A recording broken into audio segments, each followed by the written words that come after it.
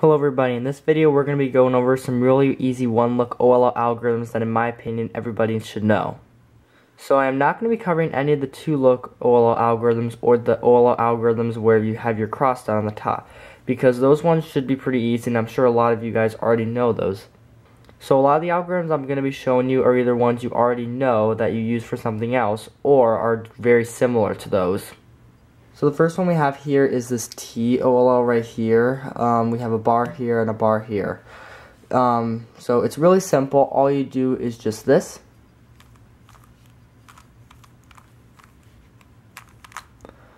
So that's basically what it is. So all you're doing is you're taking this pair out like this and then you're sledgehammering it in, if you know what that means. So the next case we have is another OLL, but instead of there being a bar here, we have kind of headlights right here.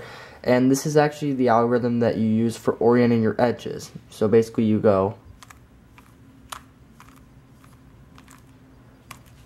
it's really easy, and I'm sure a lot of you already know this algorithm or even know this case. So next we have this case here. This is actually just the inverse of the last case I showed you. So you will do this. Just like that. And you can also do it from the back if you have it like this. You can do it very similar to the previous case I showed you. So you would do this.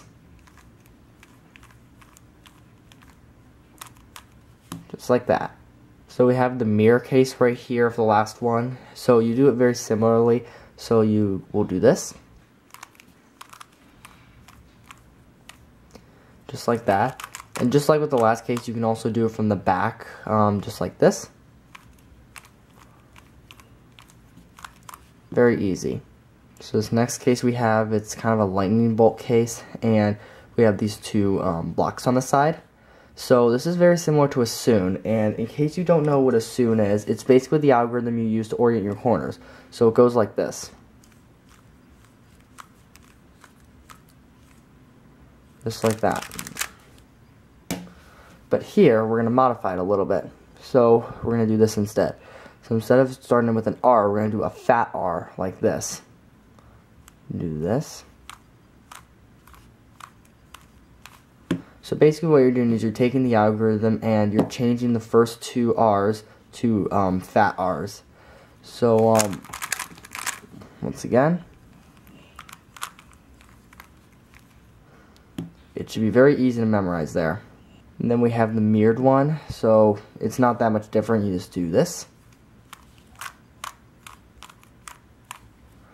Just like that. So we have this OLL case where we have a 2x2 block, and we're basically doing the inverse of the algorithm I showed you last time. So if we have a 3x3, we would do this. It's basically just the inverse soon. So what we're going to be doing here is this. Just like that. One more time.